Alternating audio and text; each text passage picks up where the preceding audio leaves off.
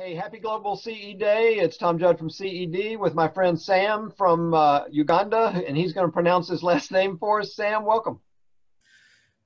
Thank you. Thank you. I'm happy to talk to you.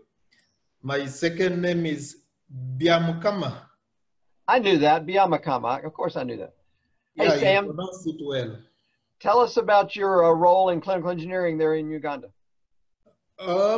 My role at present, I work as a project engineer. I'm working on clinical engineering projects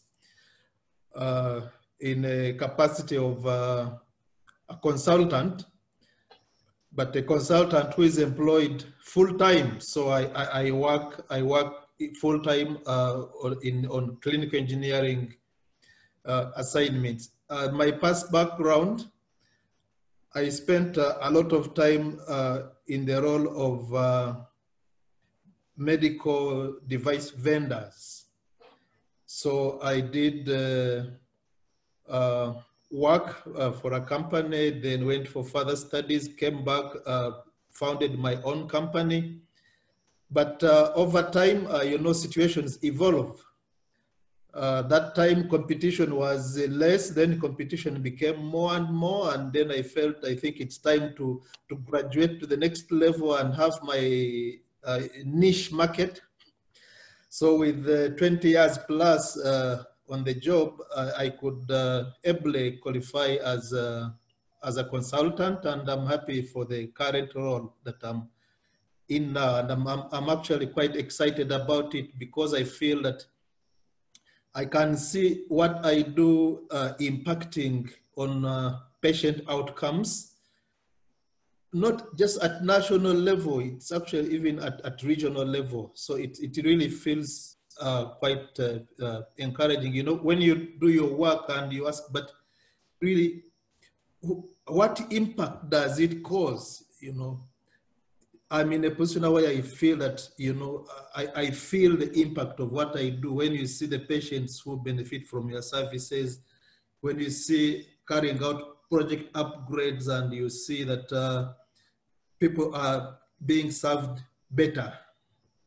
Well, Sam, I know you're well respected by the Ministry of Health there in Uganda, and in a variety of ways. You're also very involved in your national professional society. Can you tell us about that?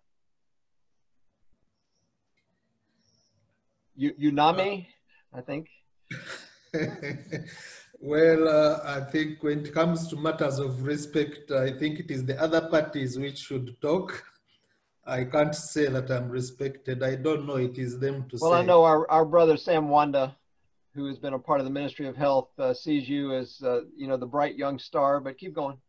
Yeah, he's our mentor. We look up to him in so many ways. He's our mentor. So, but the work is really cross-cutting. There is no way it cannot be known about. For example, now when I talk of critical work going on, where I work, we are upgrading to become a center of excellence in oncology in East Africa. The place is called the Uganda Cancer Institute. That's where I'm based right now. And we are introducing some cutting edge technology. I'm talking about things like a linear accelerator, which we're actually in the process of installing right now as I speak. We have 3 Tesla MRI coming shortly. Already the contract is awarded. We have a modern laboratory in the workings, just waiting for the building to reach the construction level. It is already being built. So yeah, it would be a clinical research laboratory as well as a clinical laboratory as well as a research laboratory. We shall have modern operating theaters on that building with the telemedicine and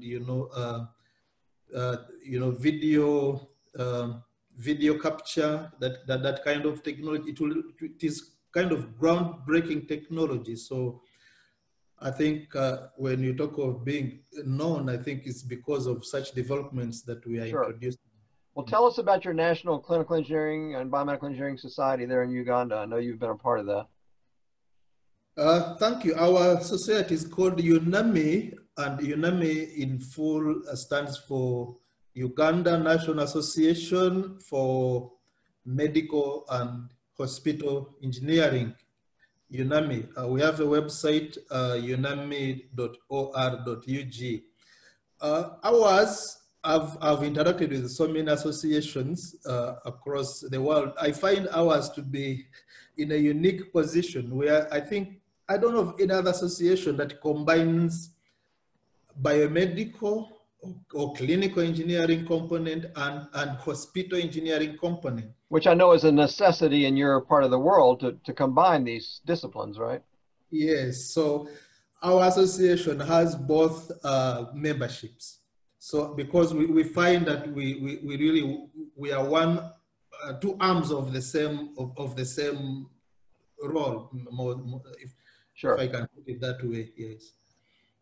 Well, how has all this, both your personal job and your society and your colleagues, how has all this been impacted by COVID in recent months?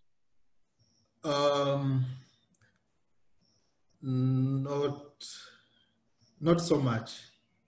I mean, are clinical engineers involved in the front lines of COVID? I tried to cross-check with colleagues before I came for this discussion, just to be sure that I'm not misleading the other colleagues out there. But the few who have tried to put feelers across to who are in really major hospitals, they tell me they have not yet gone to the front line. But I know you guys have had to provide oxygen systems and ventilators and other respiratory equipment and been a part of that, I imagine. No, I think it all boils down to having had low numbers. Okay, well, that's good news. Yeah, it's about, the incidence hasn't been so pronounced. Though in the recent, the numbers have been climbing, but it is still on a low level compared to other places. Well, I'm glad to hear that. Well, what's your vision for the future of clinical engineering in Uganda, Sam?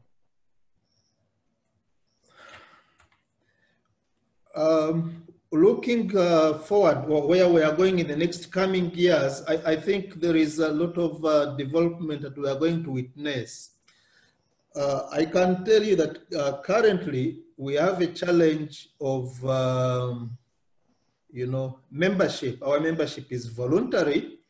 I know it is voluntary, people will say, but what do I benefit? And another way to ask that question is, but what do I lose if I'm not a member? Now it tends to make, some people just choose not to participate, choose not to stay away. But now the ministry, the government to start with, they're introducing a national insurance policy. And with national insurance policy, they are going to also have hospitals enter into an accreditation system of sorts. That for you to be eligible for those services, for the national insurance policy to go through your organization, you must be accredited. So we see that when that happens, accreditation will also come to our profession, because they say, okay, do you have people who are competent to look after your equipment? And I think our association will begin to have a more pronounced role, because we'll be at the forefront of vetting who are the qualified ones, who are not the qualified ones, who are the experienced ones, who are not the experienced ones. And I think in that way, people will start to be compelled.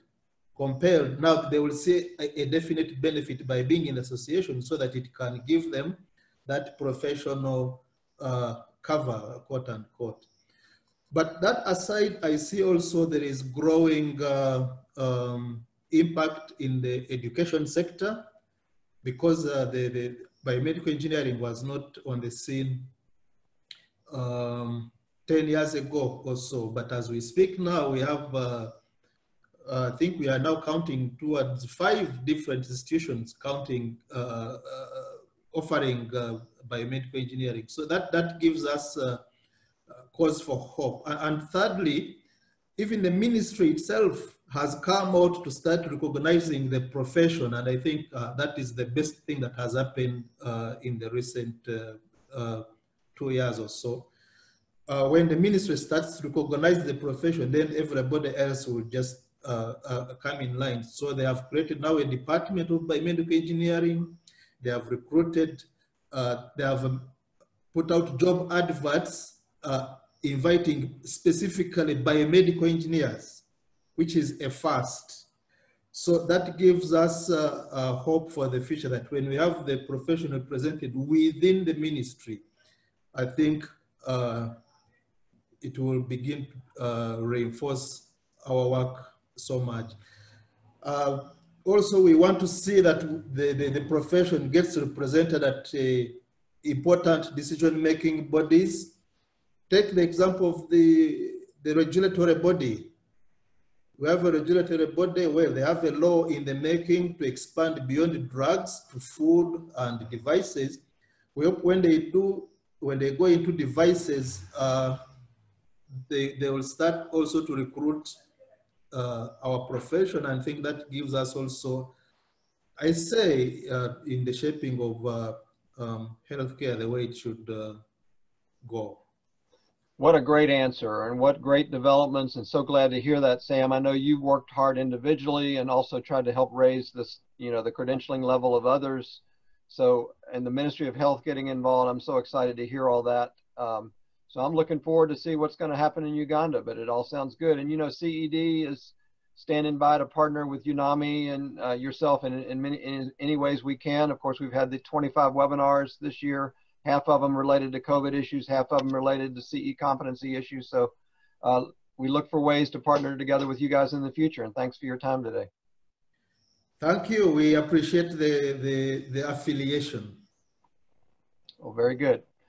And bye for now, but great interview. Thank you. Thank you. Bye-bye.